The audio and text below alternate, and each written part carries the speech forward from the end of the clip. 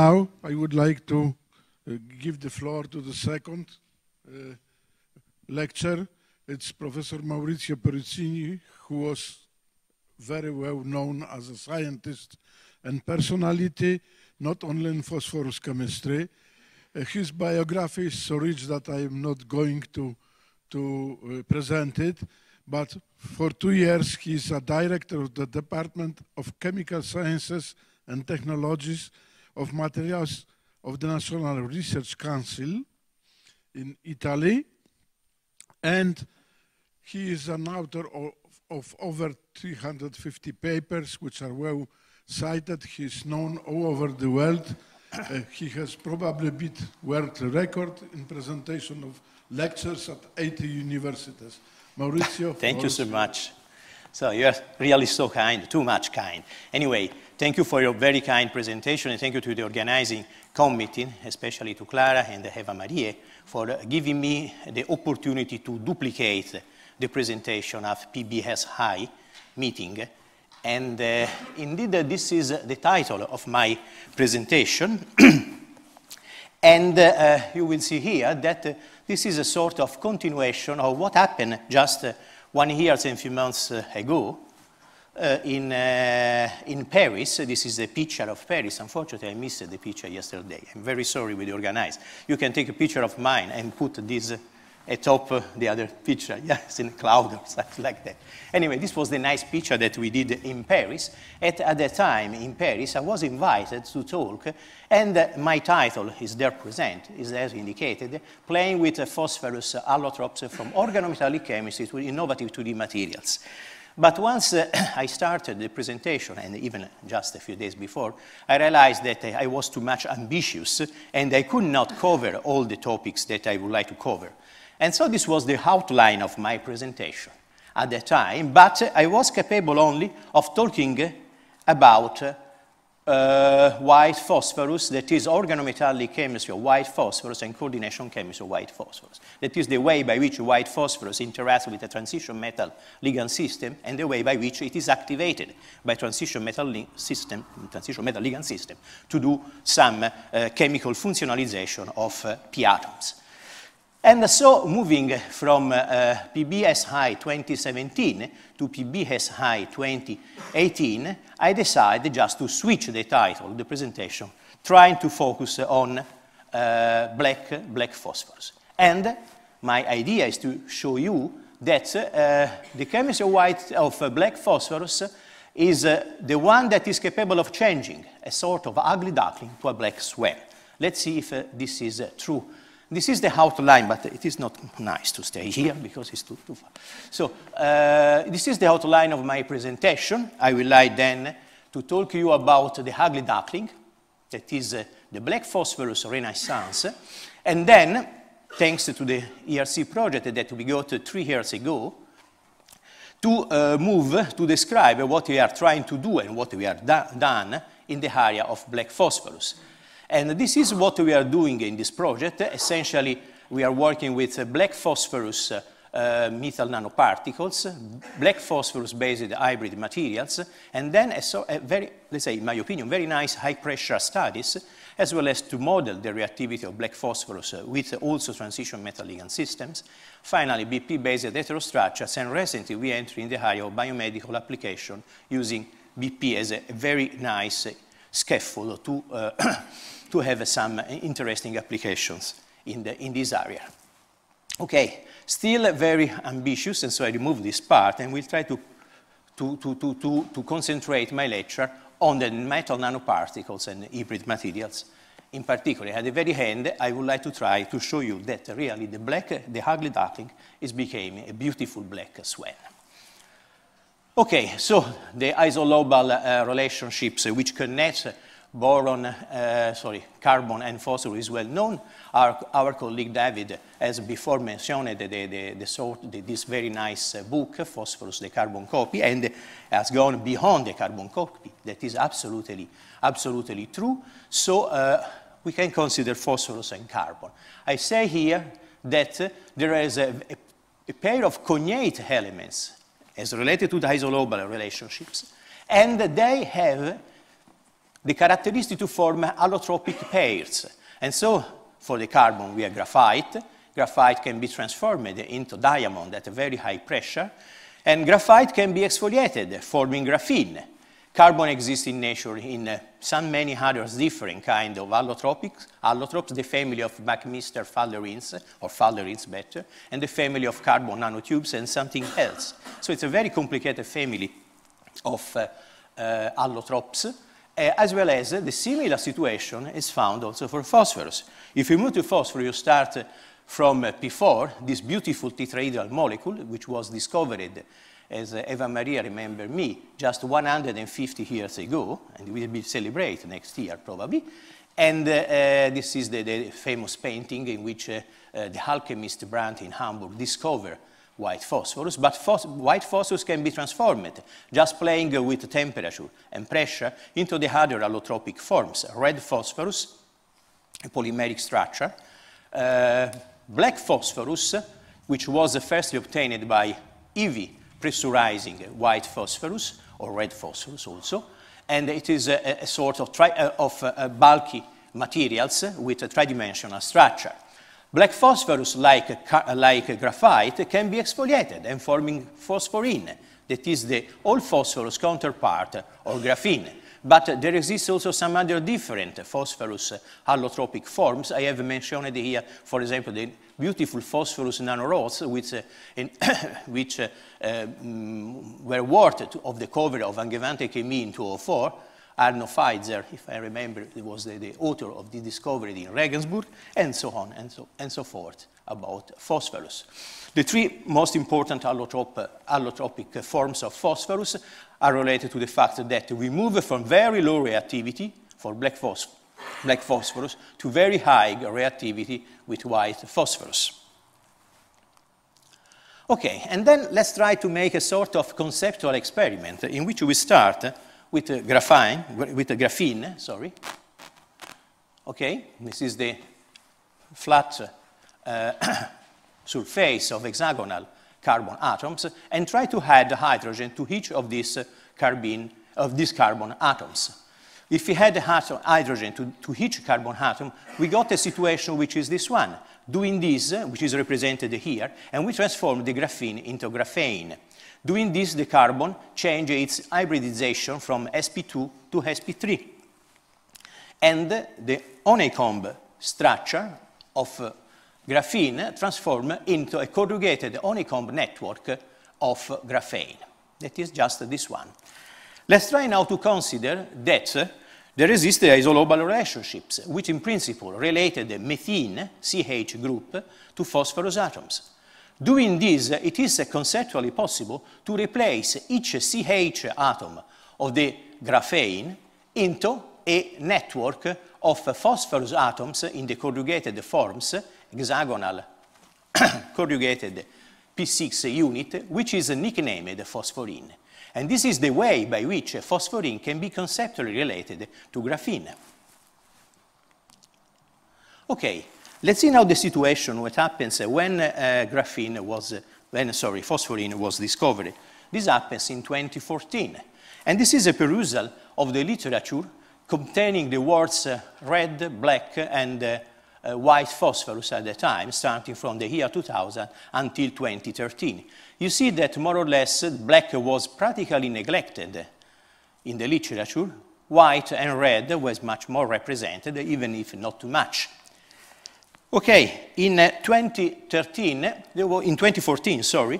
there was the discovery of that black phosphorus could be exfoliated, forming phosphorine. That is the single layer, in principle, of phosphorus atoms. And the situation changed completely. And the neglected allotrope became really the black swan.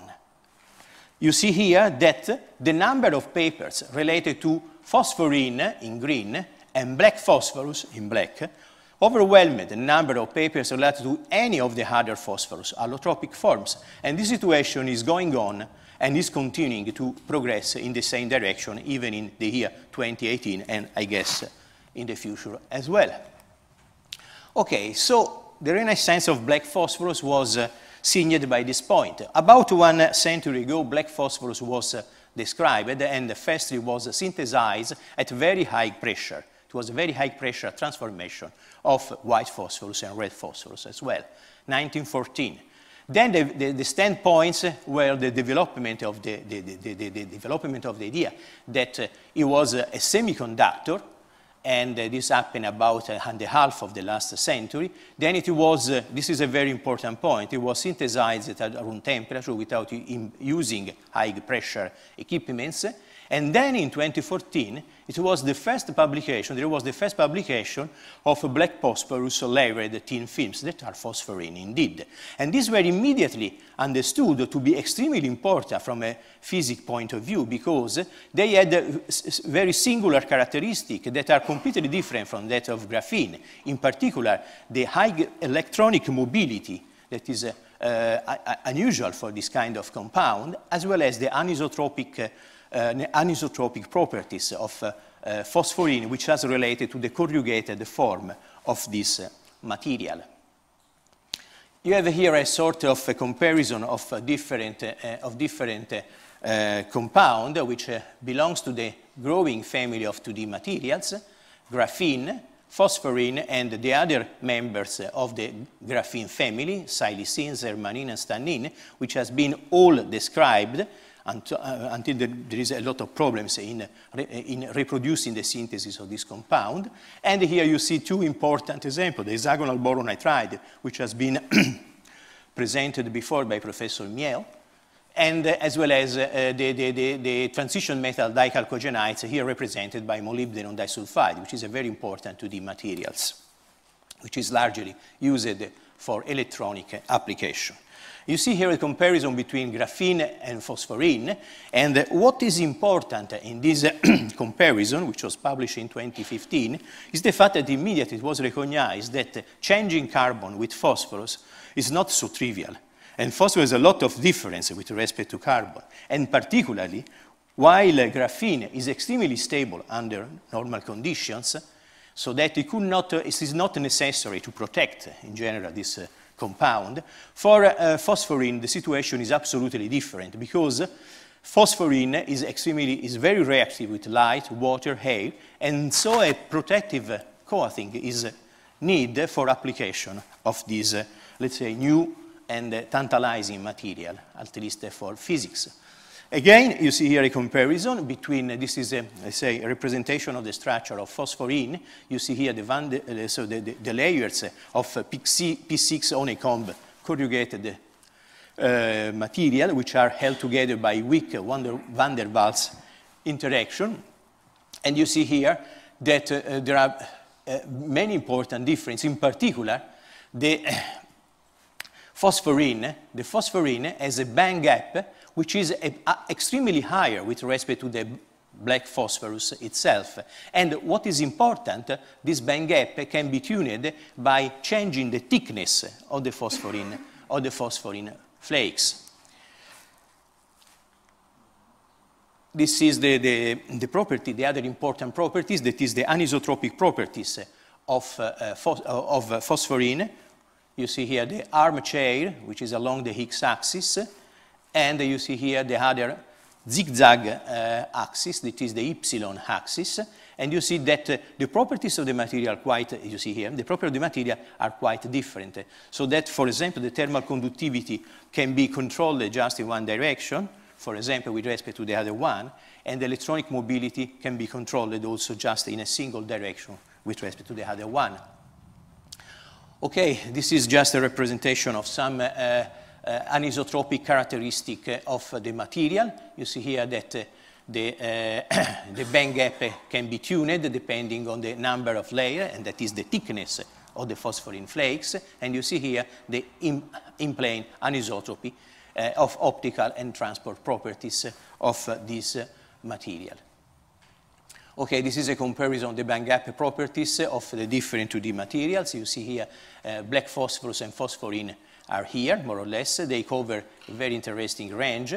And what is important, again, is that the band gap depends strongly from the thickness of the material, and increase when the flakes go to the monolayer about 2 electron volt, more or less. Okay, and this is just the title of the project, of the ERC project that we presented in 2014 and was funded in 2015. It was nicknamed PhosFun, that is fun with phosphorus, in my opinion, but the word PhosFun was interpreted as phosphorine functionalization, a new platform for advanced multifunctional material. This is the name of the people that worked on the project PhosFun since its beginning. You see here people working at CNR, almost all at CNR in Florence. This is the Institute of Chemistry of Organometallic Compounds. Working in Pisa, they are physics, and in Bologna, also physics. Working in CNR as well, they are two different institutes of CNR. Okay, and this is the 5 different work packages that we proposed in the project.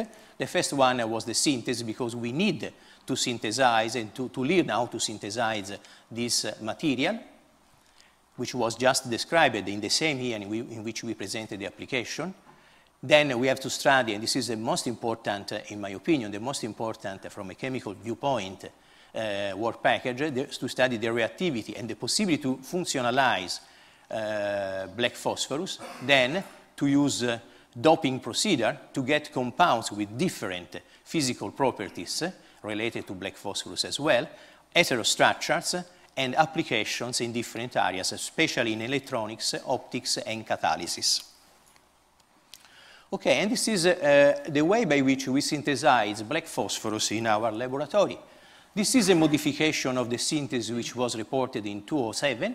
We started from red phosphorus, which is not harmful at all, and we reacted it at very high temperature for a long time in the presence of catalytic amount of tin tetraiodide and tin. And at the very end of the reaction, we got extremely good quality crystals. You see here a representation of the material which is inside the quartz vial, which was characterized by conventional method, in particular X-ray powder diffractograms, to be the black phosphorus as we suppose to be. And this is a representation of scanning electron microscopy of black phosphorus. It's a beautiful material, even from electron microscopy, let's say, viewpoints. And some characterization, conventional characterization about the Raman. The absorption of black phosphorus good are Raman active. And of course, the other techniques that we use was atomic force microscopy to get information about the surface of the flakes in particular. So again, the most important properties, the band gap was tunable depending on the layer number. The anisotropy in plane, which is important for the electronic properties of the material. And the big problem, phosphorine flakes were reactive with respect to air. And you see here what happens, for example, for a sample of phosphorine, which was immediately fabricated and which after a few times start to decompose and to transform into something else. You see that a nice flakes of phosphorine left to the air transforms and degrades a lot into a couple of weeks, for example. Also, the way to do this, and of course, this is another representation. You see here the Raman signal suppression is a good indicator of BP oxidation.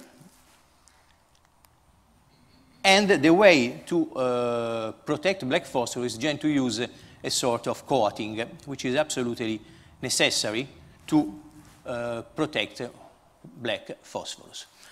In the while, people in the world was increasing the number of publications of white phosphorus, and you see here, this is a nice representation, what is possible to do with black phosphorus and exfoliated black phosphorus, I would like to say. And you see here there are many applications. Some of them are real applications, others are just at the beginning of their story, but you see that they cover almost all the area of modern, let's say, and à la page, I would like to say, chemistry and physics and of material science. This is the way by which black phosphorus was prepared in the original paper of Ye and co-workers. It was just the simple way to prepare this material by mechanical exfoliation using the Scotch tape, and it was possible to get, by peeling, almost very few layers, let's say, few layers flakes of phosphorin. It was published in 2014, indeed. And in the same year, in Kencom, there was a publication describing the application of wet methods to produce exfoliated black phosphorus. This was published in Kencom, and the different solvent can be used: dimethyl sulfoxide, dimethyl formamide, or pyrrolidone solvents. We studied at the beginning the liquid exfoliation of white phosphorus and demonstrated that a very small amount of water seems to be necessary to get good quality crystals of phosphorin. In particular, what we demonstrate was that if we are in the condition that are here represented, in the condition C, in which there is almost a very few amount or dry conditions of water, you see that we have a stored decomposition that starts to be very, very quick. And what happens was studied by NMR spectroscopy. You see here a suspension of phosphorin in dimethyl sulfoxide. And you see that immediately signals belonging to oxidized phosphorus species starts to appear in the spectrum. And in very few time, about 14 hours, all the phosphorus in solutions is in the form of this trimetaphosphate, H2P3O9 minus. This is an ion of trimetaphosphate, which is the only product after 1 day or so, 20 hours. Okay, the product was characterized by mass spectral analysis. It is this one. And an interpretation was done also of the formation was done by attributing a role to dimethyl sulfoxide. This is the proton and carbon NMR spectrum of a solution of a suspension containing phosphorin. And you see that together with the signal dimethyl sulfoxide, we see also the signal of dimethyl sulfide here and here. And going on with the time, you see that this signal increase in intensity, and we suppose that dimethyl sulfoxide is not innocent for this kind of let's say chemistry. Indeed, our theoreticians have calculated that dimethyl sulfoxide can transfer under proper condition the oxygen atom, forming then dimethyl sulfide, to one of the phosphorus atoms, starting the degradation of phosphorin and its transformation into the trimetaphosphate. Let's move now to chemistry. Because chemistry of phosphorin is so important, here are some reasons. Because if we are capable of modifying black phosphorus, we can contribute to stabilize this compound, and we can contribute to modify this compound, and particularly to fine-tuning its physical properties, which is extremely important to prepare a new device. For the moment in the literature, this is a very hard story, because practically, in spite of the many attempts, these are the only two reported covalent functionalization of black phosphorus, of phosphorin. One is related to the formation of diazonium salt, and the other one to the formation of alkyl aryl halides atop the surface. But both the papers have some questions, and some of these results are not really easily reproducible. And what we have done in this area was to try to modify the surface of black phosphorus and phosphorin by putting atop metal nanoparticles. To prepare metal nanoparticles, we use the method which was developed in Toulouse by Nicole Mésaillet, and this is a very simple method. And start, for example, with nickel acetylacetonate, octylamine and trioctylphosphine, oleamine and trioctylphosphine, and got very nice metal nanoparticles, which are here presented in these micrographs. And once we have prepared with these nanoparticles, we put them together with freshly exfoliated phosphorine, and we got the formation of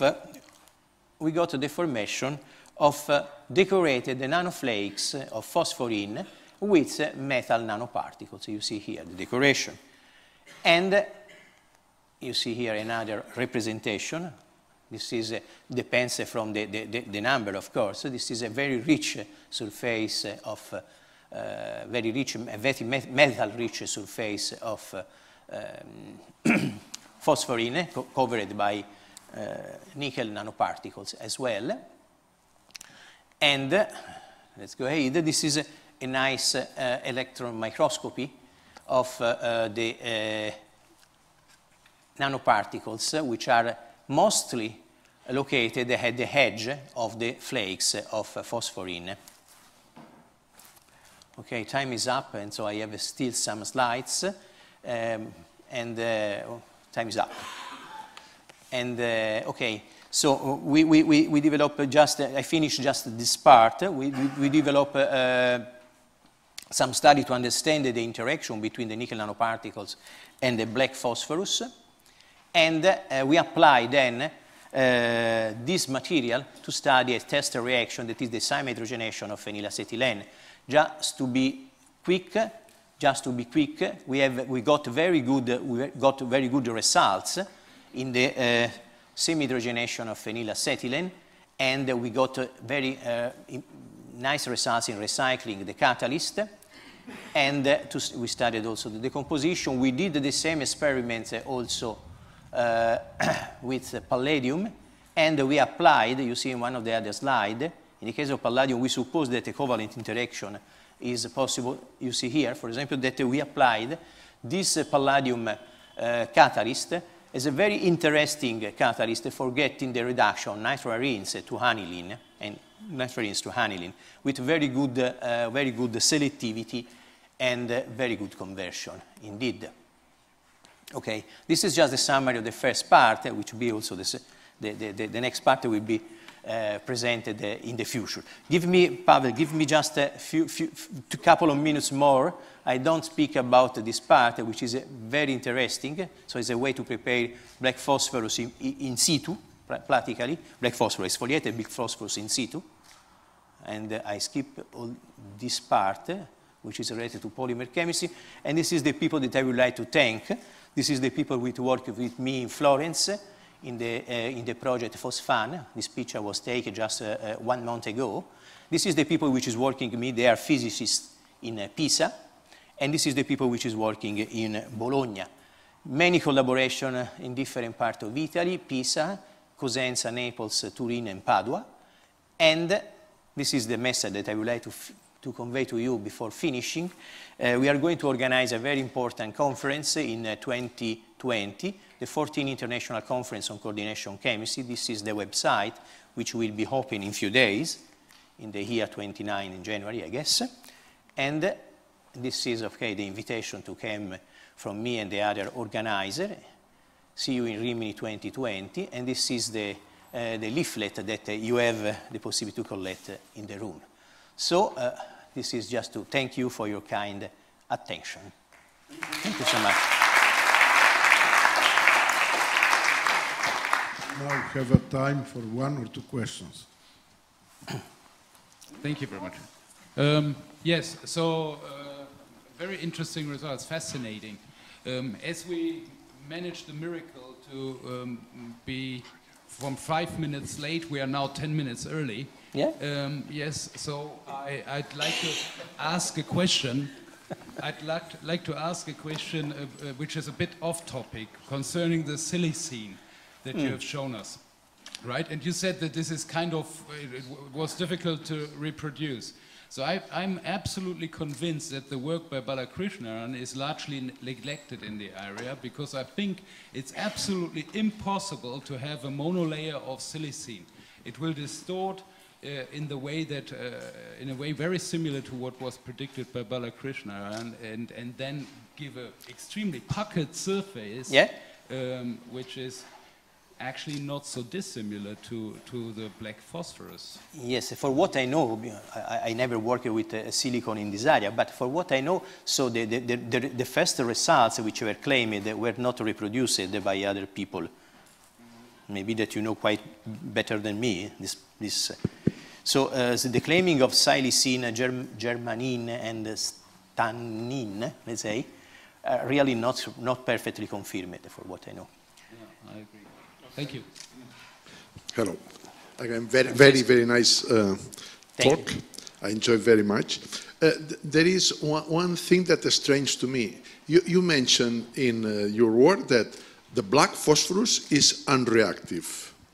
On the contrary, you exfoliate it, you get the outer layers, and then this phosphorine is extremely reactive. Yeah. That's strange. This seems strange indeed. Because if you do by exfoliation, that means that it was in the surface of the black phosphorus. So why the surface is so reactive, but on the contrary, you mention, or it is written, that the black phosphorus is, and then in this way I can put a second one. What about the surface area of black phosphorus? So the second question is similar. We try to use this material even before exfoliating heat, just to see if it's possible to physically absorb hydrogen inside.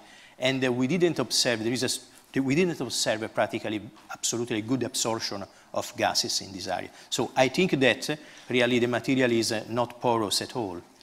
And from the other side, I think that black phosphorus is a reactive material, providing that you find the right conditions. We have not yet studied, but I guess that it could be an excellent sources of single and polyphosphorus units, providing that you expose that to the proper reaction conditions. For example, we have the indication that you can extrude from black phosphorus 3 phosphorus units that could be stabilized by different transition metal ligand systems forming cyclotriphosphorus complexes. This can be done. So it's not really true that it's not reactive. Probably phosphorus is a bulk material, and there is a strong interaction between the different layers that can be removed by mechanical exfoliation.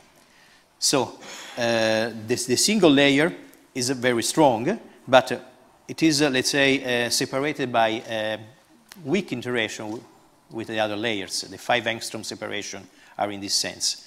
The point is that once you have removed, let's say, ideally, just a single layer of phosphorus atoms, a single flake of phosphorus atom, you get a corrugated surface which is exposed at variance with graphene to, which has exposed at variance with graphene with, let's say, lone pairs on the phosphorus surface, and these are very good point of attack, for example, for oxygen atoms, and which produce the oxidation that we find, for example, in the system when the water degradation in the presence of dimethyl sulfoxide is used. So I think that we should have much many surprises in this chemistry, because it is not perfectly true that the compound is so inert. And that's the story for which we have a very exciting results in the area of the using of this material for biomedical application. For example, we see that phosphorus layer of phosphorus flakes of phosphorine can be used as a very good support to host and to stimulate the growth of osteocytes, and they form, okay, this is not what my colleague is saying, they are forming in proper condition a sort of apatites that is absolutely compatible with the bone tissue regeneration and similar. We have a patent on this area, and so. Okay, thank you. Let's thank both lecturers for very exciting lectures. Thank you so much.